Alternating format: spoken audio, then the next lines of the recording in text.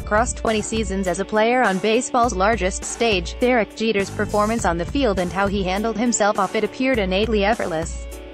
But as a newly minted per-towner executive CEO with the Marlins, Jeter has come across as someone lacking in intrinsic business acumen. Jeter has fired longtime popular staffers from all levels and departments within the Marlins organization, including a scout suffering from cancer, and is set to par down payroll with the league's reigning MVP, Giancarlo Stanton, the lead domino. The moves have, at least temporarily, shaken his place atop the baseball pedestal and tarnished a public reputation that was previously near flawless. More the latest Giancarlo Stanton trade rumors for Jeter. Playing baseball came naturally. He thrived on the required effort to outwork competitors and reach the pinnacle of the game. Jeter succeeded, becoming a Yankees icon as he helped New York win 5 World Series titles. All the while, Jeter made certain his play dictated the conversation about him. But Jeter's shiny exterior has dulled since taking charge of the Marlins' baseball and business operations. He has a 4% share in ownership overall. The difference is clear. Jeter, unlike in his playing days, was not fully prepared for what lay ahead, and he has seemingly failed to surround himself with a solid transitional team to help. Jeter's decisions, or at least the decisions that have occurred on his watch as CEO, may be rational, but the way in which they have been carried out has been viewed as cold, even heartless. Within a week of the sale's commencement, Jeter fired special advisors Jeff Mr. Marlin Conine, former Marlins manager Jack McKeon, and Hall of Famers Andre Dawson and Tony Perez, all key figures in the organization and the types of individuals it wouldn't hurt to keep on, even if for a temporary vetting period, to determine whether they could facilitate a smooth transition. Jeter backtracked, offering them lesser roles and a substantial pay cut, but each decided to decline.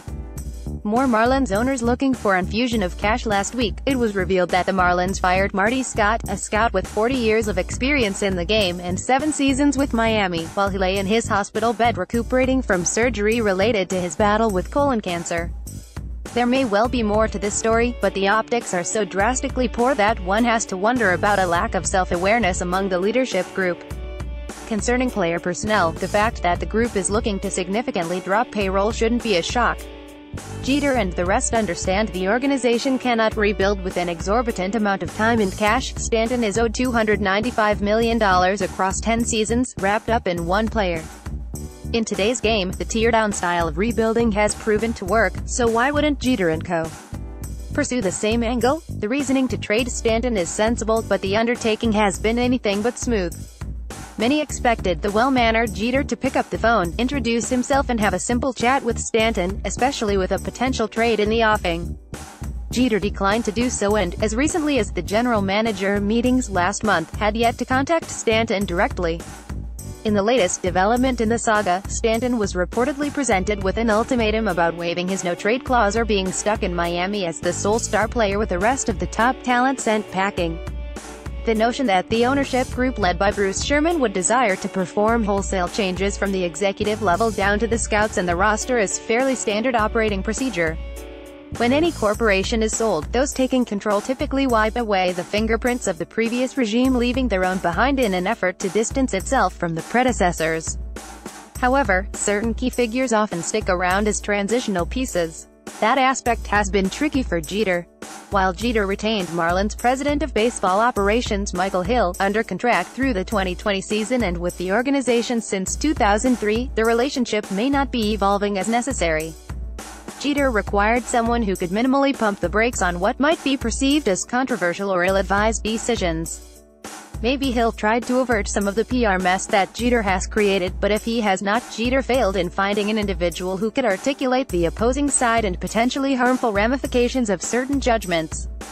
More Jeter vows to bring winning culture to Marlins. Perhaps many believed Jeter was going to immediately remove the sour taste from Jeffrey Loria's tenure. The former Marlins owner dismantled the roster twice, and be the antithesis to the man many fans despised. Though Jeter has done little to change the vibe among fans, it's fair to ask whether the denouncement of his stormy beginning as the ownership's face is about the decisions themselves or about the crude nature by which they seemed to have been delivered. At this point, someone within the Marlins organization, someone with a larger ownership stake, has to step in and suggest to Jeter that, regardless of the reasonableness of the organization's strategy, the optics may prove damaging. Eventually, Jeter will want to lure top players to Miami. His handling of direct reports and player personnel will not be forgotten and could be detrimental to the future growth and success the Marlins seek. As a player, Jeter was never in over his head, demonstrating an innate ability to rise above the competition on and off the field. Thus far, Jeter has been unable to translate that into being an executive. Imprudent decisions stemming from unpreparedness and/or unwillingness to take advice from someone with experience in the role show Jeter as business executive is not a natural fit.